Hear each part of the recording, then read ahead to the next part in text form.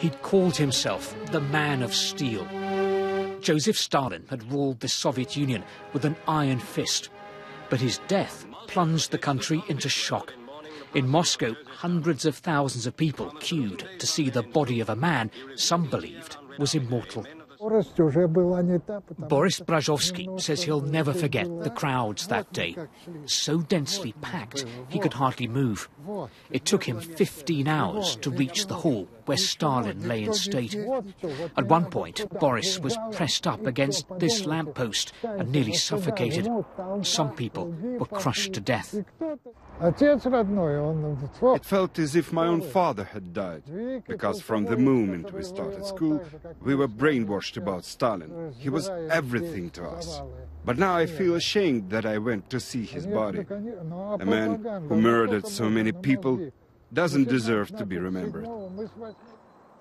Here on the edge of Moscow lie some of Joseph Stalin's victims.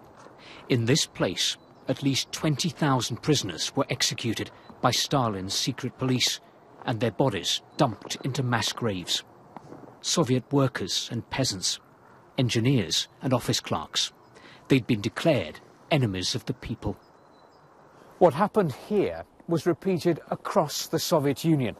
The wave of terror unleashed by Joseph Stalin against his own people claimed millions of innocent lives and turned the USSR effectively into a giant prison camp. And yet, astonishingly, today many Russians view Stalin not as a murderer or a monster, but as a hero. Surveys show that today around half the Russian public view Stalin as a positive figure, as the man who won the Second World War for the Soviet Union. Last century. Even young Russians, like these 16-year-old students, have learnt to praise the late dictator. Many things can excuse Stalin. He was a very strong person. Because of Stalin, I think, we rose and we became a very strong country. But millions of people died or were sent to the Gulag. Not all of these people were good, and not all of these people were suffering because of nothing.